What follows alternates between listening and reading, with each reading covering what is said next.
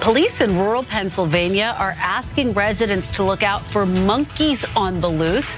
That's after a truck carrying about 100 monkeys crashed into a dump truck Friday. Now, no people were injured, but authorities say 4 monkeys escaped. 2 have been contained into a small area, but 2 others remain on the loose in frigid temperatures. The monkeys were being driven to a lab in Florida. This is how it starts. Well, we'll see what happens. First of all, so there was monkeys let loose. It sounds funny. Monkeys on the loose all over the freeway. So there was an escape attempt, I suppose, from these monkeys. They were down for a lab, and one particular Good Samaritan, Michelle Fallon, she pulled over and saw it. And she thought maybe there were cats. She wanted to pet a few, rescue a couple. There's Good Samaritans out there. There's animal lovers, and I love them for it. She went over there, and instead it was a monkey hissed in her face, and it sprayed her with a mouthful of monkey juices. I'm not sure if that's specifically the medical or the scientific term for whatever was sprayed in her face, but it definitely does not have her feeling well. So the next day she developed pink eye symptoms. She had a cough and a runny nose, and then she's now receiving rabies treatments and has been told by the CDC to monitor her condition as it goes forward. I'm not sure the things that could potentially happen to her, but just those things right now are enough to scare me. Just so you guys know this. So by the way, I'm sorry, before we go to potentially my experience in this situation, because you guys just don't know the things I've been through. She does seem to be taking this pretty decently, at least. So really quick from her, she was talking to the USA Today, or at least USA Today quoted this. Some locals are making out like, oh, I have this new monkey virus. It's a monkeypox, and it's gonna be an outbreak. It's just a monkey hiss in my face. That's all that happened, and I want to protect myself. So she's getting a little bit of, I guess, concern. Maybe people are hoping that she's okay.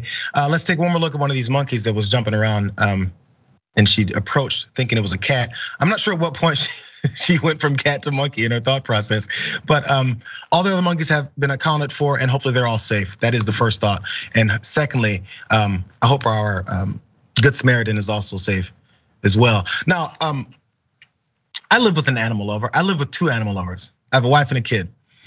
We have a dog that came into the house when I didn't want it. You guys have seen Sprocket. I've grown to like the guy a little bit. But what happens in my family is if we see a stray dog on the side of the road, anywhere, 4-lane street in Los Angeles, pull over, we gotta go get the dog. I said, do you know what that dog's temperament is? Do you know what that dog's got? Do you know if that dog wants you to approach it? Maybe that dog just got away from his abusive owner. He's having a great night. Well, we've rescued 2 to 3 dogs. Is it 3 of them? Multiple dogs, and every time I'm like, please don't approach that dog. So if you have a cage full of monkeys that just fell out of a truck and you think it's a bunch of cats, I mean, I guess the Good Samaritan thing from my perspective is I'm gonna call maybe animal control, any kind of services that can come out and help out. I'm not that guy. My name is not, who's the animal guy that used to appear, I'm gonna date myself, who used to appear back in the day on David Letterman and show off all of his monkeys and his lemurs and everything like that.